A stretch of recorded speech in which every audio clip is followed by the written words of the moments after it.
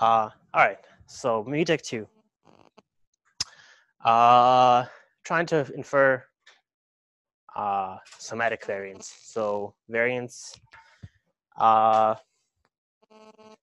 either in tumor samples or there are other potential use cases for using haplotype for using MUTEC 2, such as, for example, calling mitochondrial variants in mitochondrial DNA, which is we're going to have a practical on later. So let's see.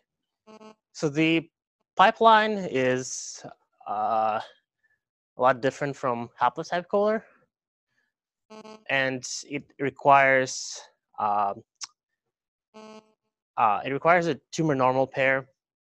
So you have a tumor sample, you have a matched normal from the same individual, and it requires some other resources which we're going to talk about later. And the MUTEC 2 call takes in these resources and outputs the unfiltered variants.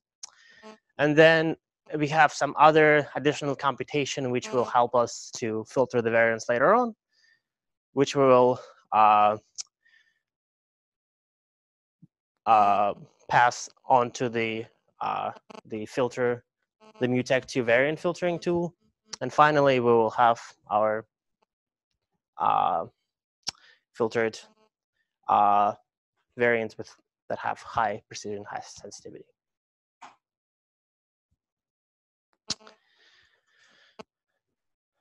Okay, so what is the main hurdle of calling somatic variants? So the problem is that we have the overwhelming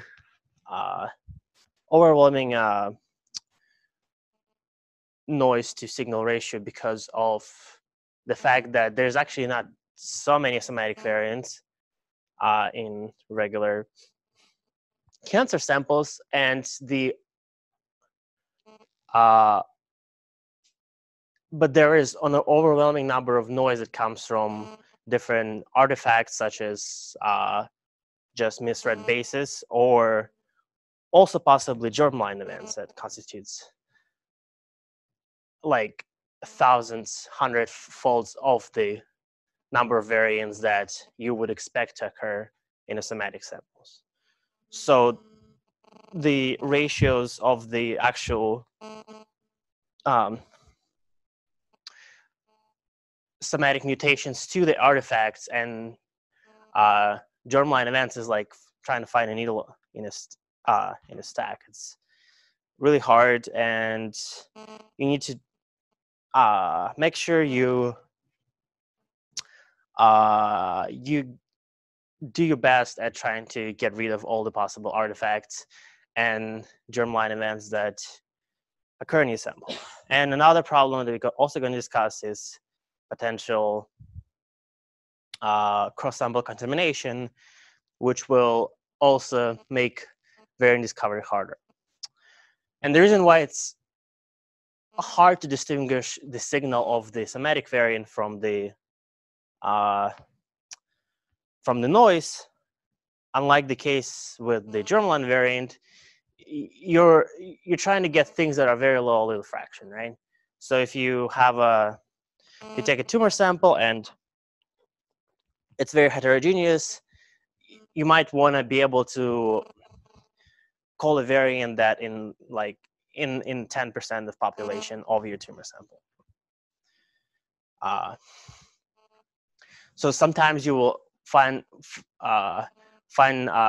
be in a situation when you're like only looking at a few reads with your variant, and you're not quite sure whether those reads have artificial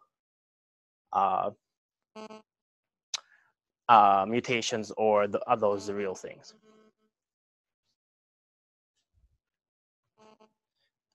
Okay, so first we can take care of the problem of having the germline mutation in our tumor sample by, well, we have a normal sample most of the time, hopefully, and we can just subtract that signal from the tumor.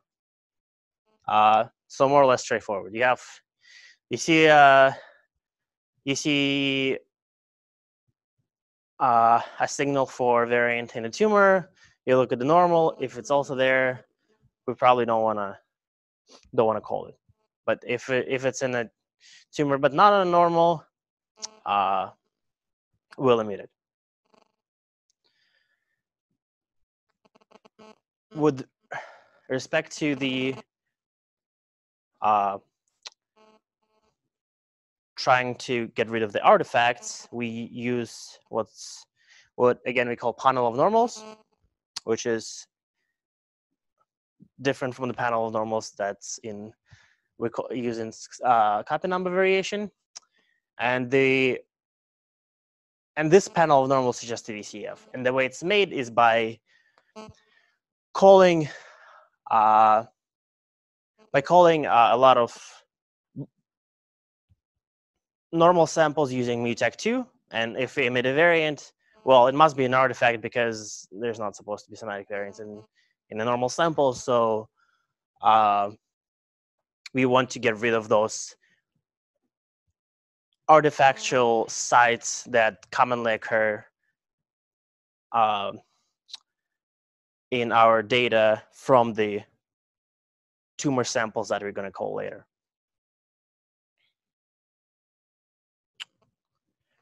Right? So that, like, one of the biggest, most powerful tools we now have for getting rid of technical artifacts.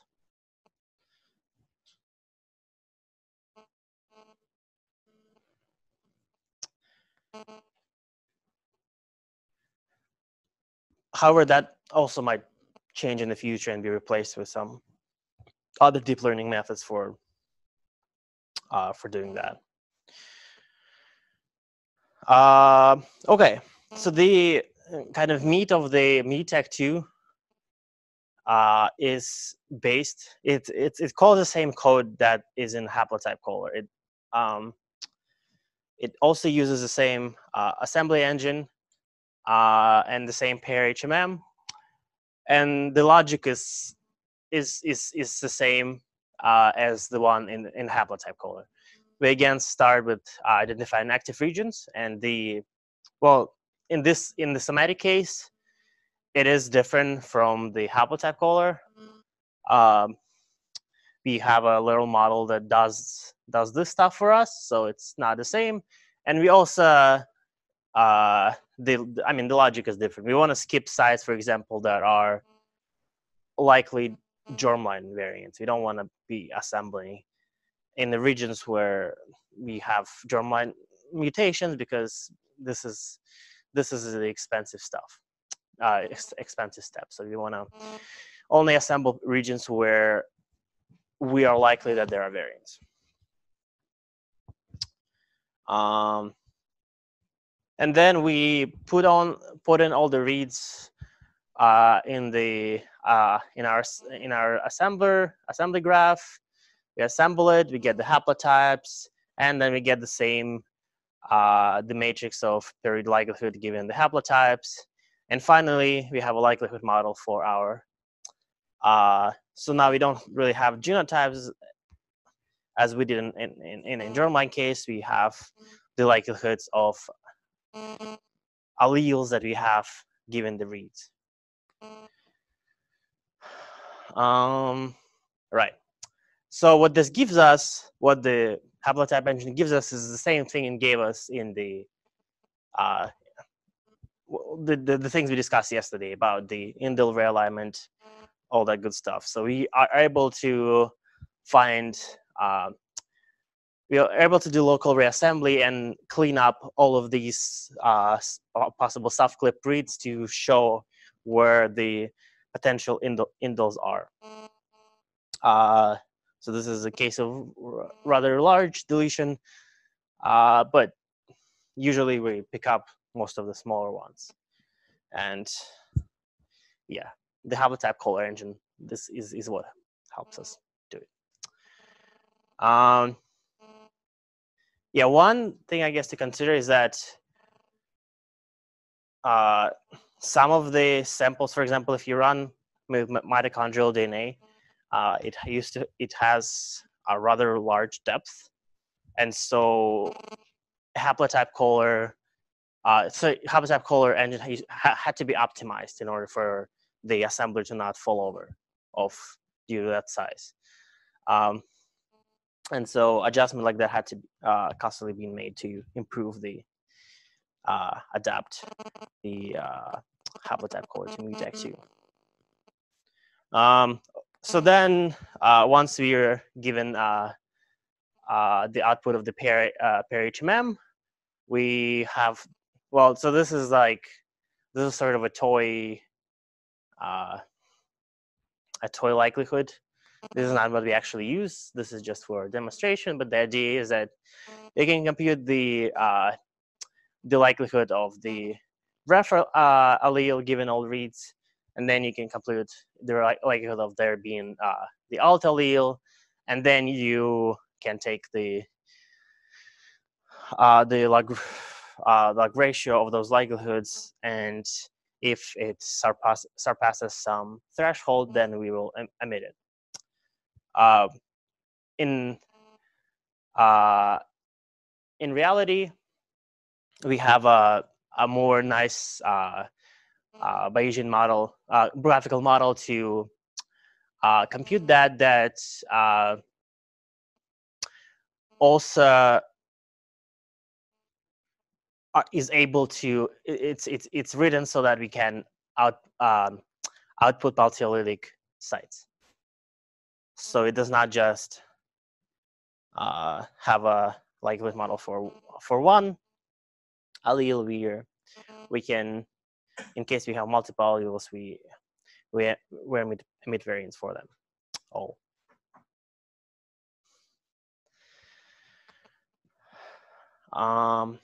Okay, so at this point, we should have gotten a VCEF with the oldest somatic variants we found. That and the paradigm is sort of still the same. We're trying to have a very high sensitivity. We're trying to find all the potential variants there are, and then filter them later. And the way we do filtering is also based on the annotations that are output by MUTAC2. And so here are different filters, and so the way it works now is that so before we would use multiple filters with multiple thresholds to filter out the variance. Now there's a model that at the end it just produces one number that gives you sort of your final posterior belief that this variant is true or false, and then the tool optimizes number to maximize the F1 score. If you don't want to optimize the F1 score, you can also there's a parameter you can find to fine-tune your sensitivity basically to what your needs are.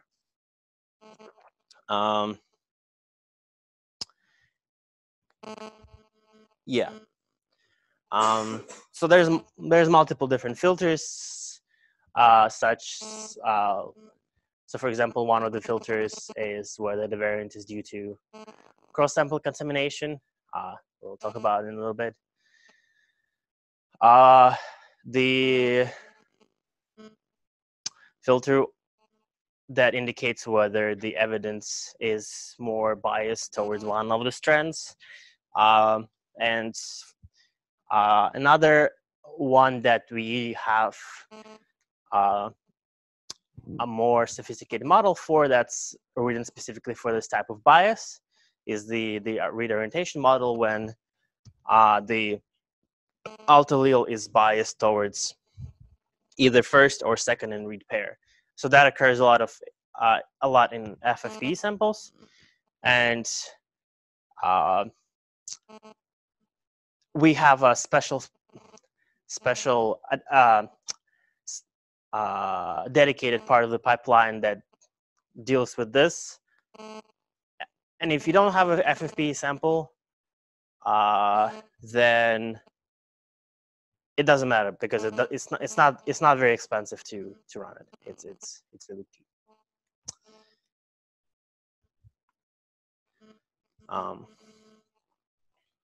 Yeah.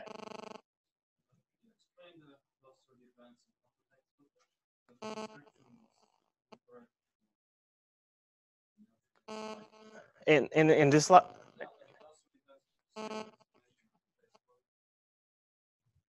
oh yeah, I messed up. So base quality is just base quality. Clustered events. So we the filtering tool basically takes advantage. It actually calls into some of the SNV code that we'll discuss later today to find the segmentation of the allele fraction, and the filtering tool takes advantage of that to filter variance based on which segments it belongs to.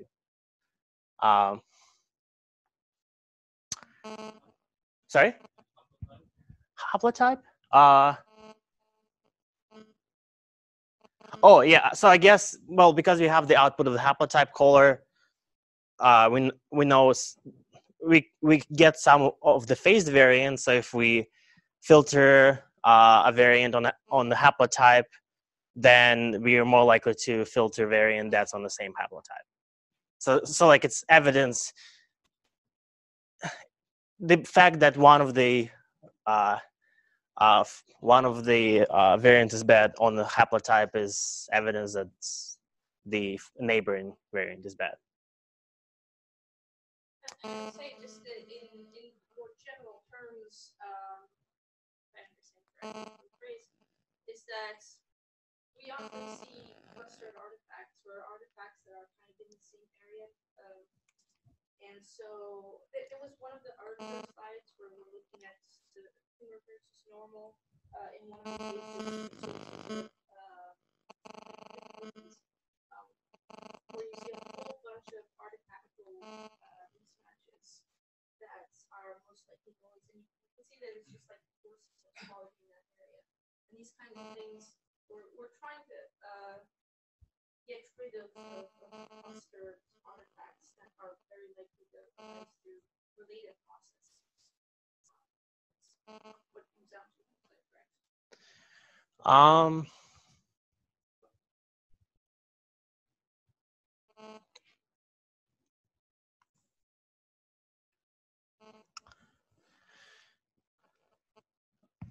Okay, so in some cases, another sample will be sneaking in our data, and we want to be able to get rid of we want to be able to estimate the cross-sample contamination. So basically, we have our tumor sample. This tool takes it can take a tumoral normal pair or just tumor, and the basic idea is that we're going to look at an alt at the alt hum site, right? And we're going to take a subset of the alt hum sites that are found in our tumor, and those alt hum sites are not super often found in the population. So if our sample is contaminated by some other sample, we don't expect the other sample to add too many alt bases here. We expect it to add reference bases. And then once we have those outsides, we can, well, we know that those rev bases that are at those alt hum sites, they either come from, well, they come from some sort of error, right? Some base error that we can estimate, or they come from contamination. And then we have a model to basically, a statistical model to estimate those values, and that at the end gives us estimation of the cross-sample contamination.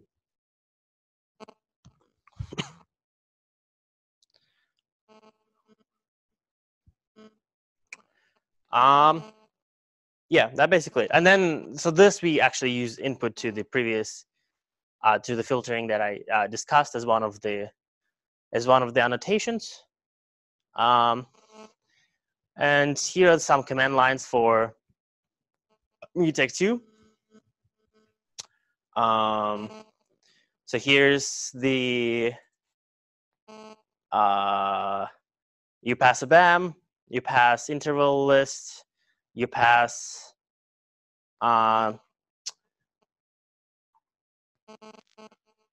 you pass the PON. So this is the PON of numbers that I discussed before.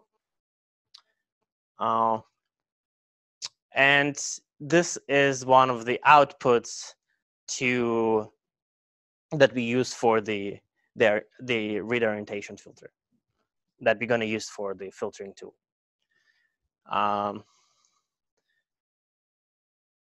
And finally, we pass the germline resource that has only, sorry, it must have allele specific frequencies, but so basically it cites only VCF that has allele specific frequencies for all sites.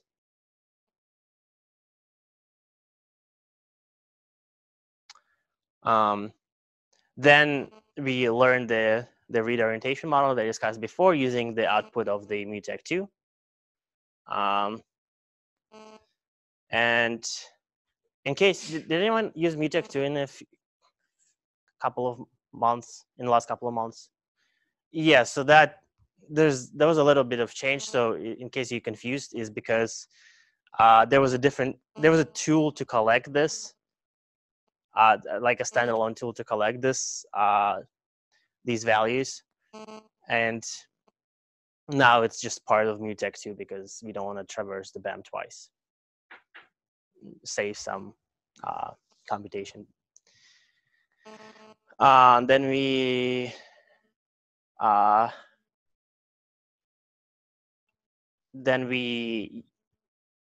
run this tool, get pileup summaries. This is what computes that's what serves as input to our contamination tool. We run it on normal and the tumor. We put it in the contamination tool. That will give us the estimate of our contamination. And finally, we put all of the stuff that we previously learned into the filter MUTEC2.